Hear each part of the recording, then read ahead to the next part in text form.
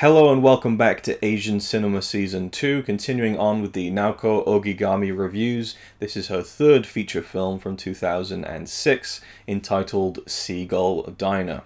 I'm also joined again in this video by Daisuke Beppu, who will be talking about his thoughts on this film after I've talked about them, so look forward to that. I wasn't able to find a way to watch her second feature film, unfortunately, so that's going to be kind of one of my white whales. I think that it hasn't got very good reviews and hardly anyone has seen it, so I doubt that it's a fantastic film, but I always feel a sense of needing to be a completist, especially with a director whose work I love. So I really want to get to her second film at some point, but unfortunately, for now, it's just not possible. But this one more than makes up for that. This film... This was the film that I fully decided, okay, I'm going to do an Asian cinema season again, if only to just talk about these movies, and this one in particular. Seagull Diner. I loved this film, and I wish that I could kind of memorize the character names and the wonderful actresses who play in the film and to memorize their names, but I get too fearful of just butchering the pronunciations of multiple Japanese names, so unfortunately I won't be able to go into that. Perhaps you know, you'll forgive me on that one, but I get a little bit too particular about that, I have to admit, but it is what it is.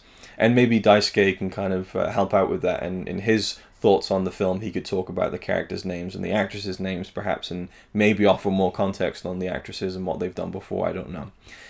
Regardless, this is a really interesting film because it's set in Finland and made in Finland, and this is something that I have really grown to appreciate about Ogigami, is that she's a filmmaker who isn't bound to where she lives. She isn't a Japanese filmmaker who makes movies in Japan.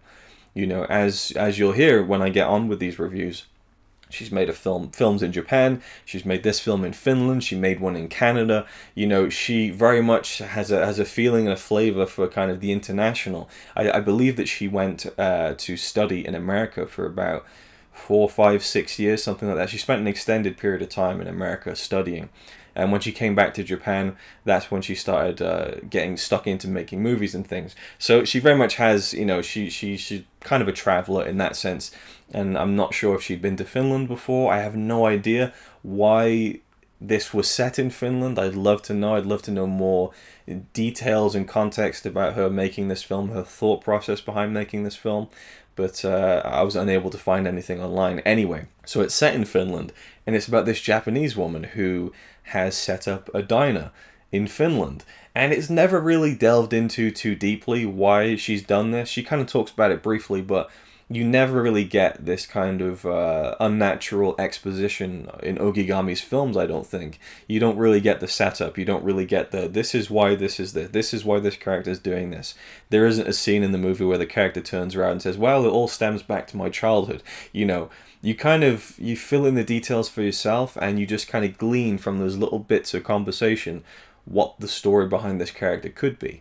From what I gathered, you know, something had happened, and maybe her mother passed away. Maybe that was it. Maybe I've just forgotten that little detail, but I remember having this feeling that she had obviously come into some money and just decided to go to Finland. And she does talk about why she went to Finland, but I can't recall that specific detail, I have to admit. But the film isn't really about that. She set up this diner, and you have the local Finnish people, particularly the middle-aged women walking past the diner, looking in very disapprovingly, like, what is this very short, small Japanese woman doing in a diner where she has no customers? And she wakes up every day, she goes to her diner, she cleans the tables, she wipes the glasses, and no one comes in. And one day, she gets her first customer. And he's Finnish himself, and it looks like he's kind of a manga fan, an anime fan. He always has these t-shirts on with some kind of Japanese kind of text and stuff, and so he's very, like, you know, respectful and things, and he comes in, and then she meets another Japanese woman in Finland of all places. I think it's in like a library cafe or something like that. And what happens is, her first customer, the Finnish guy, he was asking the woman if she knew this theme song to some kind of Japanese show, and she couldn't remember it, and it was bugging her all day. And she sees this other Japanese woman in this cafe, and she goes over and says, excuse me, do you know this theme song, how it goes? And she's like, oh yeah, I can write it down for you. And based on this, these two Japanese women form a friendship. And the one that she meets is a woman who is just completely throwing herself out into the world. She says that she took a globe, she span it around, she put her finger down, and it said Finland. That's why she's there. She doesn't know why she's there, she doesn't know what she's doing. She's kind of a wanderer. And she ends up joining the owner of the diner as her assistant. And still they have no customers, really, except for the one guy who comes in every day and gets a free coffee because he's the first customer.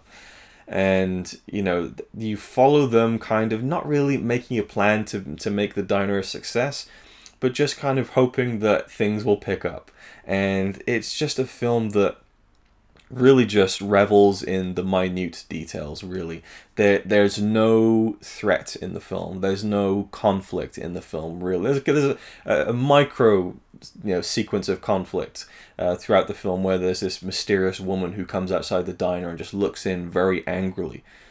So that's kind of a minor note of conflict in the film. But as far as the whole story is concerned, there's no conflict. There's no villain. It's just about characters kind of almost hanging out, but trying to make this diner work and kind of trying different food recipes.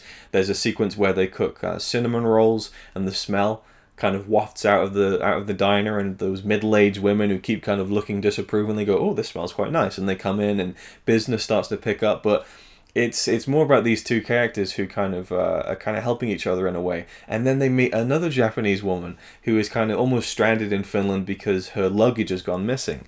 And that character is played by the actress Masako Motai, who I was talking about in Yoshino's Barbershop. So when she turned up in this film, I was really happy to see her because I really liked her in Yoshino's Barbershop. And she was a fun character, and I just loved the dynamic between these three, even four with the Finnish guy who keeps coming in all the time. But it's a film that just, to me, it felt like a Miyazaki film. It felt like an anime. Probably because it was set in Finland and it reminded me of Kiki's Delivery Service, not only in the person coming to a foreign town and setting up a business in a way, but also in just the architecture, the way the town looks, things like that. It felt very reminiscent of Kiki's Delivery Service, but also just how it's this story where it's just about characters and there's no kind of big kind of dramatic plot. It's just characters, and it's lovely. Like, there's something to be said for me for a film that just makes you feel so comforted when you watch it, and that's what I got from this. And I loved the three lead actresses in the film. They're all different. They all brought something unique to their characters, and I loved how they bounced off each other, but it was in a very relaxed and subtle way.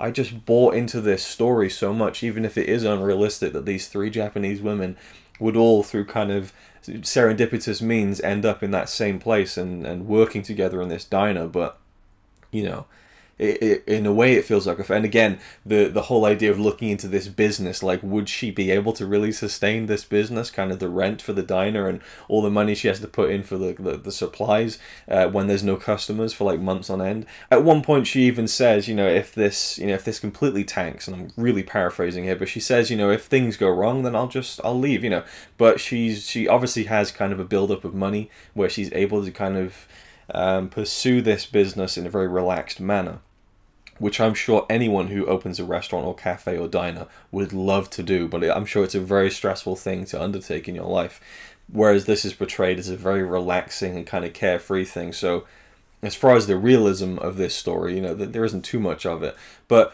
the humanity of the characters and just the relatability of people who become friends through a very, what's the word? I don't want to say unique, but, well, I suppose it is a unique, but people who become friends through a very unlikely situation. That's the word I was looking for, unlikely. And that's what this film is. It's an unlikely gathering of characters and people. And you just watch that unfold, and that's all the movie is. And I absolutely loved it. And I guarantee you there are people who have seen this film who were bored senseless. I understand that completely. I don't think this is a film that is going to be universal. I don't think it's a film that everyone's going to like. Not that any film really is, but I do feel like this is a film that really is at risk at losing its audience, in the sense that not much really happens and it might bore a lot of people. But I just really bought into this very unique tale of a Japanese women in Finland kind of trying to make this diner work. but not really stressing about it too much either. Like, it's just a really odd film, and I love how it is so... there's no film like this, I don't think. Maybe there is somewhere, but it's something that I've just never seen before. And it's just a series of great little episodic scenes as well. Just little beats like this guy who comes in and kind of shows the woman who runs the diner how to make coffee, like the perfect cup of coffee. And just little moments like that made the film so wonderful to me. I loved this film. And now we will pass over to Tokyo and Daisuke Beppu and see what he thought of Seagull Diner. Greetings from Tokyo. This is Daisuke, and I'd like to talk to you now about Naoko Ogigami's film, which is Kamome Shokudo, which can be translated into Seagull Diner. Now, this is from 2006. This film is shot entirely in Finland, which is a very interesting choice on the part of Ogigami, the director. And I can say with great confidence that I think of the films that we've seen so far by Ogigami, we've seen not one dud. We've seen, I think, films that are masterful, that are very confident, that are filled with characters that Ogigami respects, and she lets her camera have the characters explore who they are. So we know that Ogigami respects her characters and indeed loves her characters, but lets her characters flesh out in the world that she's creating. So this is all to say that up to now we've seen a lot of great works by Ogigami, but 2006 Seagull Diner is, I would say, her first great film. This is her first masterpiece. Really, it's a towering achievement, and it is an achievement that is so remarkable in that it seems to defy the general expectations of a fish out of water story, because this is essentially a fish out of water story, because we have these Japanese characters coming into this this European town, trying to make a success of this particular diner that they're running here. So this is a wonderfully typical film in Ogigami's canon, in the sense we have another fish out of water story, outsiders in this environment that is created. So at the same time, of course, we also get the wonderful Ogigami trademark, which is she lets her characters breathe in the moment in the film. While there are certain moments that are maybe injected for visual humor, visual gags, I think for the most part she just lets her camera settle and she steps back and she lets her characters grow and interact within the context of a particular scene. This is an astounding way to tell a story. And we therefore have these fairly long scenes. We don't get too much camera movement. We do get some, but not too much. It doesn't, it's not in any way flashy. I don't think it takes away from the purity of the scene. And the story itself doesn't present any high points of typical drama, shall we say. There are no, there's no beginning, middle, and end, so to speak. There are just the setting and the introduction of characters and more introduction of characters, and then the characters that were introduced before come in and then they interact with the new characters, and then we get more interesting things that occur. And that's essentially what this film is. And yet there is a connection that occurs between her characters that is, in some moments, truly extraordinary.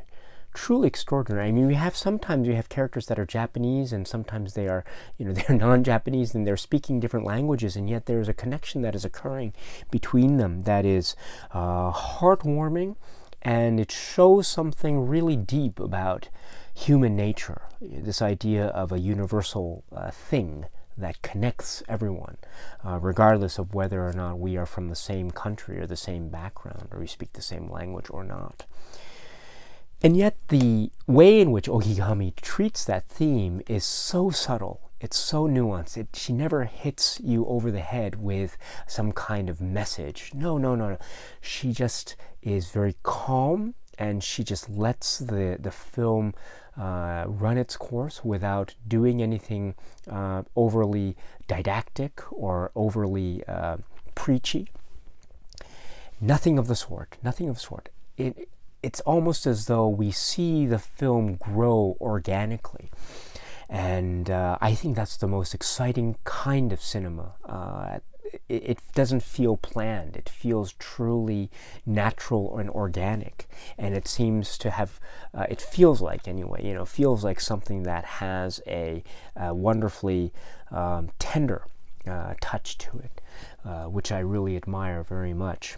And the tenderness comes from the way in which I think Ogigami gives her characters room. And I really love Ogigami here because you know that she loves the characters and respects them so much. Oh gosh, this is a great film. This is a masterpiece, and anyone who says otherwise, I would respectfully disagree. This is a towering achievement, and it's I've seen it 3 times now, and yeah, anyway, this is a towering achievement.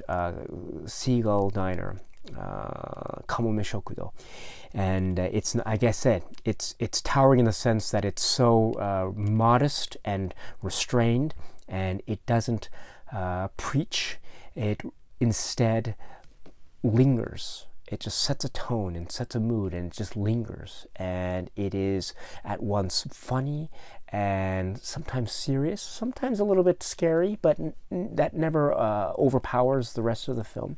And there's always a feeling of just genuine happiness and pleasantness. You know, this is a type of film that makes you happy when you watch it, and then when you see it and when you finish it, you realize, my goodness, I have just been fortunate enough to experience this film, and it has made me so happy. So this is Seagull Diner, Kamome Shokudo, and highly recommended. Again, Naoko Ogigami is now just finding her way, and she has produced here a great masterpiece of contemporary Japanese cinema. Okay. Thank you very much. So there we go. That was my thoughts on Seagull Diner. Yeah, I could blather on more about the film, but I think I've covered all the bases of why I really like it and why I love it, in fact. And I look forward to talking about even more of Naoko Ogigami's films as we continue on this little mini-series. Thank you for watching, and I'll see you in the next one. It's alright by me. Apart from the fact he throws cans of Carlin into a tree. Yeah, he's really cool. Yeah, he's really cool. But he's not quite as cool as you.